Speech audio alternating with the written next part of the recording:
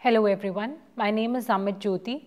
I am an assistant professor at the O.P. Jindal Global University. In this module, we will continue from our discussion in the previous module about the concept of just cogens. After going through the previous module, a few questions that come to mind are possibly, is there any particular list of human rights that is claimed to be part of just cogens? To what extent the human rights which are agreed to be just cogens are protected by the international and domestic codes? These are the questions that we are going to discuss and answer in this particular module.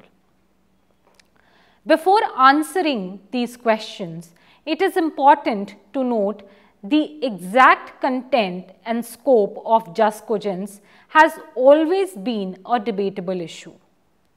Having said that, there is a consensus among international legal scholars that some human rights have in fact acquired the status of just cogens.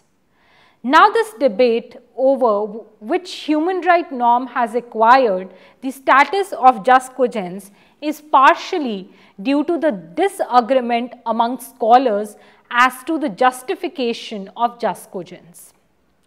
This latter debate has focused on three theories, which are the natural law theory, public order and the customary international law.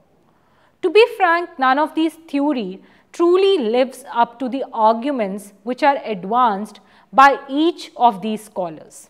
Natural law theories are centered on the identification of certain fixed natural law, whereas the number and nature of just cogens norms is assumed to develop in accordance with the changing nature of the international community.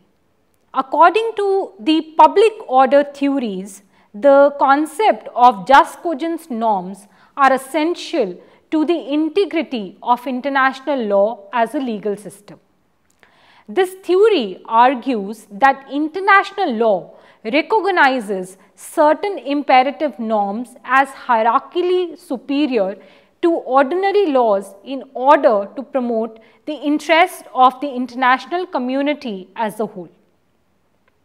Having said that, this theory does not illuminate the normative basis of preemptory norms, nor does it clarify which particular international norms should be deemed preemptory. A leading positivist theory of just cogens conceives of preemptory norms as customary laws. This view goes right at the heart of just cogens and continues to view it through the positivist prism of state consent. However, given that the state rarely expresses an affirmative intent to transform ordinary customary norms into preemptory law, this argument again is questionable. To summarize this, none of the foregoing theories which we just discussed address the enduring paradox at the core of human rights discourse, and therefore just cogens remains a concept in search of a viable theory. In fact, the International Court of Justice has declined to clarify just cogens legal status or to specify any criteria for identifying preemptory norms. In this regard, therefore, it is best to rely on state practice and judicial decisions to figure which norms have attained the level of just cogens. Having said that, commonly cited examples of norms that have attained the threshold of just cogens include prohibition on genocide, slavery, forced disappearances, torture, or other cruel, inhuman or degrading treatment or punishment. Moreover, scholars suggest that a reliable starting point in identifying those international legal prescriptions that have achieved this status is the list of rights that international human rights treaties render as non-derogable. Accordingly, now let us look at international case law that has contributed to the development of material content of the concept of jus cogens. We would first look at the contributions that have been made by the Inter-American Court of Human Rights. The Inter-American Court of Human Rights, which is also referred to as IACTHR, is an autonomous judicial institution that has been set up by the Organization of the American States. This particular court serves to uphold and promote the basic rights and freedoms in the Americas. OAS established this court to enforce and interpret the provisions of the American Convention on Human Rights. Let us now examine how the Inter-American Court of Human Rights has contributed towards the concept of jus cogens. In a case called the Brother Gomes Pacuari versus Peru, the Inter-American Court of Human Rights was dealing with a suit that was brought by representatives of two brothers who were detained by the Peruvian National Police. They were placed in the trunk of a police patrol car and then allegedly executed by firing firearms shot at their head, thorax and other parts of the body. Prior to being executed, these alleged offenders of terrorist acts were in fact thrown to the ground, kicked, and a policeman stepped on their backs. While dealing with this matter of alleged torture by police officers, the Inter-American Court of Human Rights noted, it said that torture is strictly prohibited by the international law of human rights.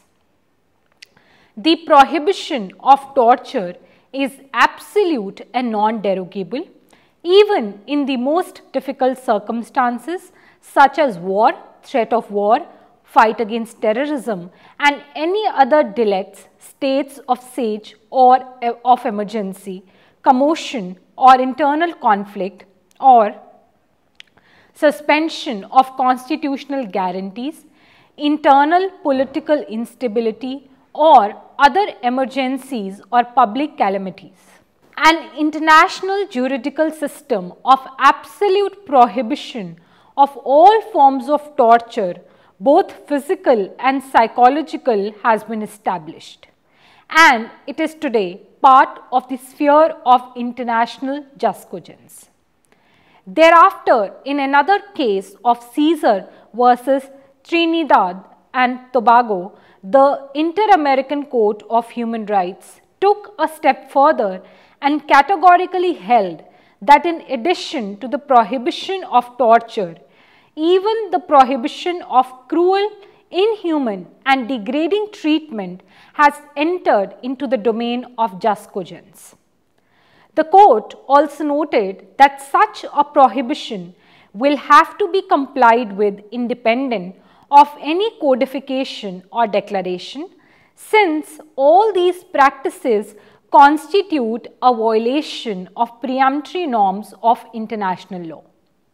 In the advisory opinion of the juridical condition and rights of undocumented migrants, the government of Mexico, being concerned with the incompatibility with the OAS human rights system and of the interpretations, practices and enactment of laws by some states in the region, had called upon the Inter-American Court of Human Rights requesting an advisory opinion on the deprivation of the enjoyment and exercise of certain labor rights of migrant workers and its compatibility with the obligation of the American states to ensure the principles of legal equality, non-discrimination and the equal and effective protection of the law that is embodied in the international instruments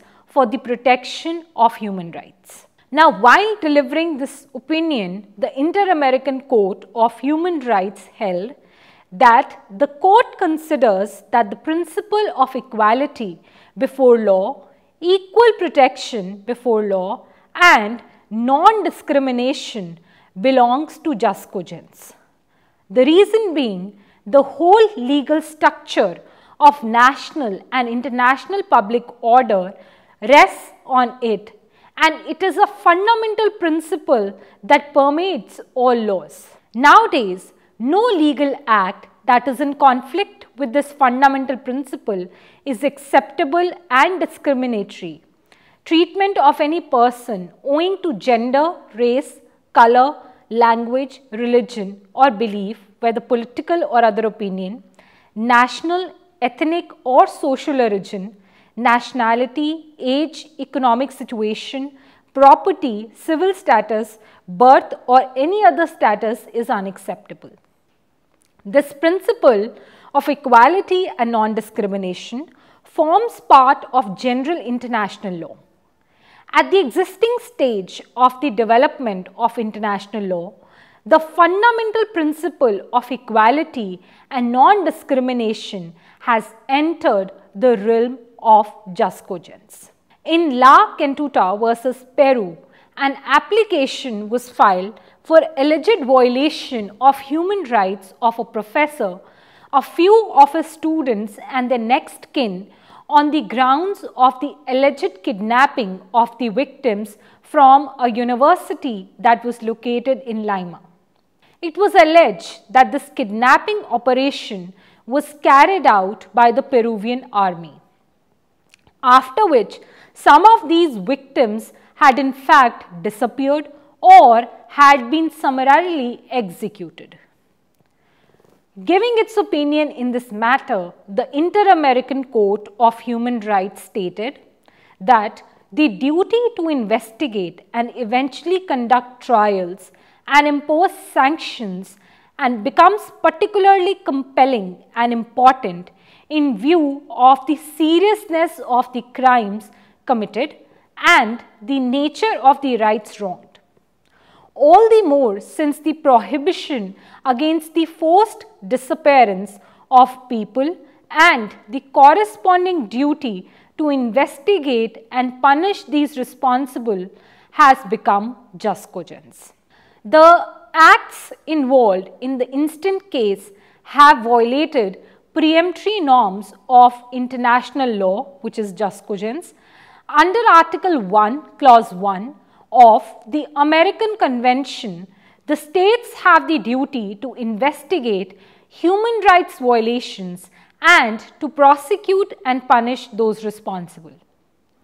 In view of the nature and seriousness of the events, all the more since the context of this case is one of systematic violation of human rights, the need to eradicate impunity reveals itself to the international community as a duty of cooperation among states for such purpose.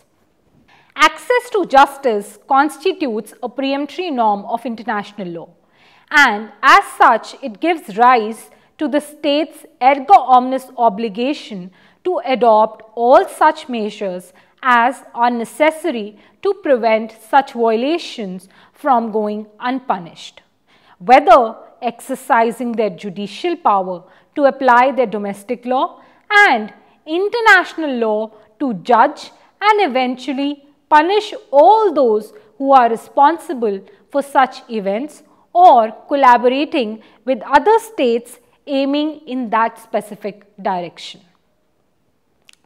As has been clear from our discussion, jus cogens, the status of jus cogens has been accorded to the prohibition of torture, to the prohibition of cruel, inhuman or degrading treatment, the principle of equality before law, equal protection before the law and non-discrimination, the prohibition to commit crimes against humanity, access to justice, prohibition of the forced disappearance of persons, and lastly, the corresponding obligation to investigate and punish all those who are responsible. Now, let us look at the contributions of ICTY. ICTY is an abbreviation that stands for International Criminal Tribunal for the Former Yugoslavia. It is a United Nations Court of Law which was formulated to deal with war crimes that took place during the conflicts in the Balkans in the 1990s. Since its establishment in 1993, it has irreversibly changed the landscape of international humanitarian law and provided victims an opportunity to voice the horrors they witnessed and experienced.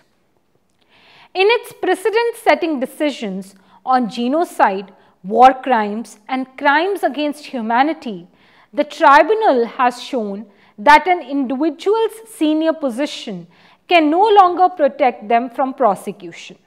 Now, let us look at some of the cases that have been decided by ICTY. In Prosecutor versus Anto F, decided on December 10, 1998, the defendant accused was a citizen of Bosnia and Herzegovina who was responsible of serious violations of international humanitarian law committed in the former territory of Yugoslavia since 1991. While holding the accused guilty of violations of customs of war, the ICTY in this case held that it should be noted that the prohibition of torture that is laid down in human rights treaties enshrines an absolute right which can never be derogated from, not even in times of emergency. Prohibition on torture is a peremptory norm or jus cogens. This prohibition is so extensive that states are even barred by international law from expelling, returning or extraditing a person to another state where there are substantial grounds for believing that the person would be in danger of being subjected to torture. Thereafter, in Prosecutor versus Goran Jelicic, decided on December 14, 1999, the court referred to the provisions relating to the prohibition of genocide as those falling under customary international law. Even though the court itself did not acknowledge such nature, it did refer to such recognition by the International Court of Justice.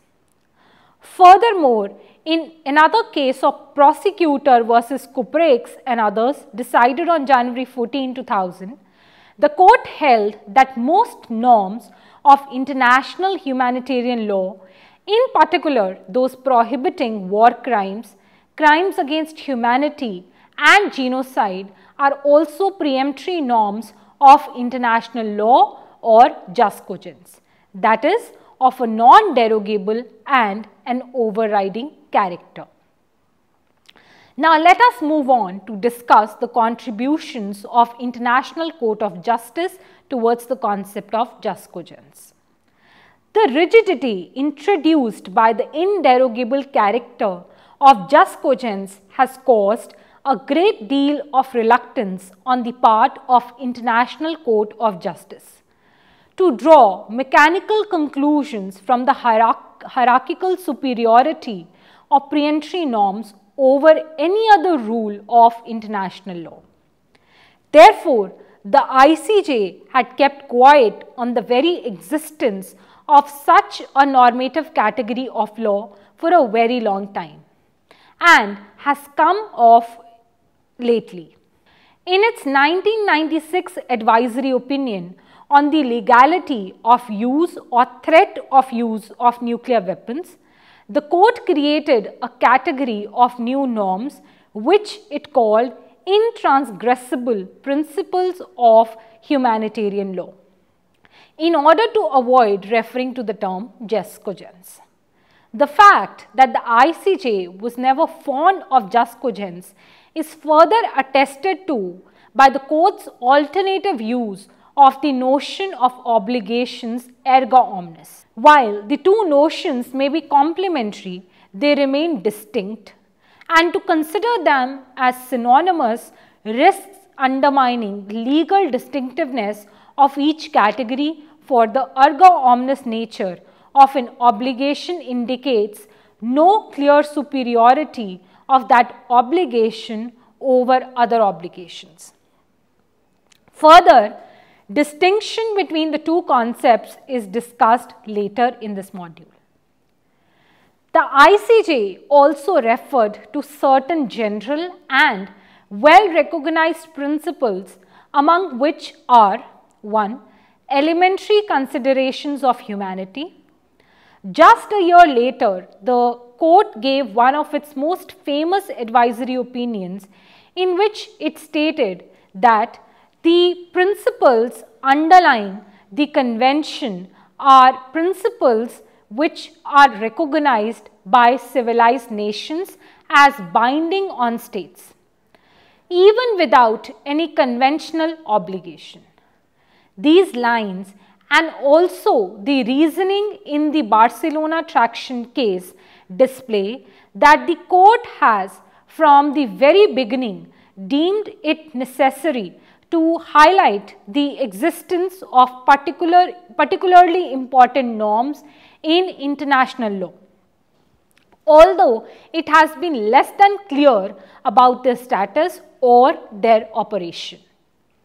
Given the foregoing hesitations that we see, there are a few examples where the ICJ categorically decided the just cogens nature of a particular norm, as we just saw and even in other modules that we have discussed.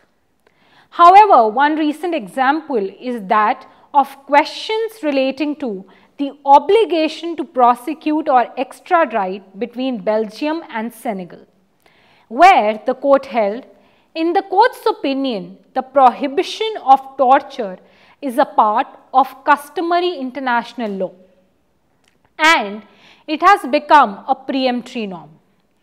That prohibition is grounded in a widespread international practice and on the opinio juris of states. It appears in numerous international instruments of universal application, in particular the Universal Declaration of Human Rights of 1948, the Geneva Conventions for Protection of War Victims of 1949, the International Covenant on Civil and Political Rights of 1966, the General Assembly Resolution number 3452 by 30 of 9 December 1975 on the protection of all persons from being subjected to torture and other cruel, inhuman or degrading treatment or punishment. And it has been introduced into the domestic law of almost all states. Finally, acts of torture are regularly denounced within national and international fora. The relationship that exists between just cogens and erga omnes obligations is what we will now discuss. The close relationship between just cogens and the notion of erga omnes obligations is a constant source of confusion. Just cogens norms are particularly important norms that are distinguished by their non-derogability. A norm that conflicts with them, as we have seen, is null and void. Obligations erga omnes are obligations in the fulfillment of which every state has a legal interest. It is likely that all states have a legal interest in the observance of rules from which no derogation is permitted. In this sense, it is plausible to assume that all just cogens norms constitute erga omnes obligations. But the equation does not work the other way around. From the fact that all states have an interest in the fulfillment of an obligation, it does not necessarily follow that those norms are preemptory. That is to say, they do not necessarily render conflicting obligations null and void. In the commentary to the draft articles, the ILC, International Law Commission, elaborated the relationship between jus cogens and obligations erga omnes as it stated that while preemptory norms of general international law focus on the scope and priority to be given to a certain number of fundamental obligations, the focus of obligations to the international community as a whole is essentially on the legal interest of all the states in compliance. That is, in terms of the present articles, in being entitled to invoke the responsibility of any state in breach. Consistently with the difference in their focus, it is appropriate to reflect the consequences of the two concepts in two distinct ways. First, serious breaches of obligations arising under preemptory norms of general international law can attract additional consequences, not only for the responsible state, but for all the states. Secondly, all states are entitled to invoke responsibility for breaches of obligations to the international community as a whole.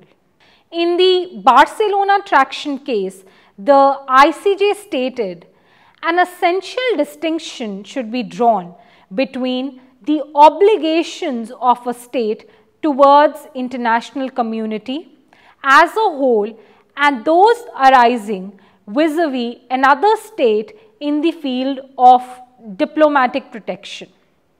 By their very nature, the former are the concern of all states. In view of the importance of the rights involved, all states can be held to have a legal interest in their protection.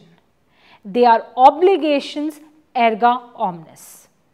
Thus, the first criterion of an obligation rising to the level of erga omnes is, in the words of ICJ, the obligations of a state towards the international community as a whole. While the ICJ goes on to give examples of such obligations in Barcelona traction, it does not define precisely what meaning it attaches to the phrase obligations of a state towards the international community as a whole. The relationship between jus cogens and the obligations erga omnes was never clearly articulated by the PCIJ that existed before ICJ, nor was it clarified by ICJ, nor did the jurisprudence of either court explicitly articulates how a given norm becomes jus cogens or why and when it becomes erga omnes, and what consequences derive from this. Obviously, a jus cogens norm rises to that level when the principle it embodies has been universally accepted through a consistent practice which is accompanied by the necessary opinio juris by most states. Thus, the principle of territorial sovereignty has risen to the level of a preemptory norm because all states have consented to the right of states to exercise exclusive territorial jurisdiction. Thank you for listening to this module.